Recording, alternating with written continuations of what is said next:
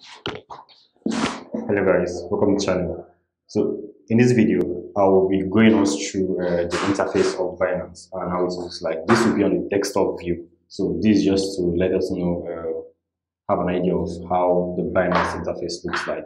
We'll be having several videos whereby we'll be walking through from the login to how you can deposit in your account to how you can trade on Binance.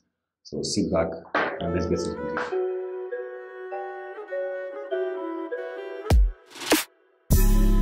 The introduction video, like I said, and we'll be going through the interface of Binance.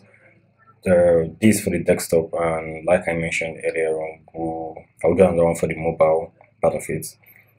Now, first thing I like doing in all my applications is turning on the dark mode, and you can see that at the top right over here. So you can switch between the dark and the light mode, and I prefer the dark mode. So subsequently we'll be using the dark mode for all our lessons. So from the left to right, you get to see the buy crypto, where you can buy your cryptos on the spot. And moving on with the next is the market. Now this market, this is where we'll get to see the current rate of each crypto, just like it's displayed here. This is the current rate of each crypto at your point in time, anytime that you open it up. And on the trade part of it, this is where you get to switch between the classic, the advanced trading view, or you can easily convert your coin from one particular one to the other. You can even change your crypto via P2P on the rest. So the derivatives is where you get into futures trading proper and all that. So we'll go through all those things later on, and you get to see the end where you can actually invest in some crypto along the line, FT and the rest.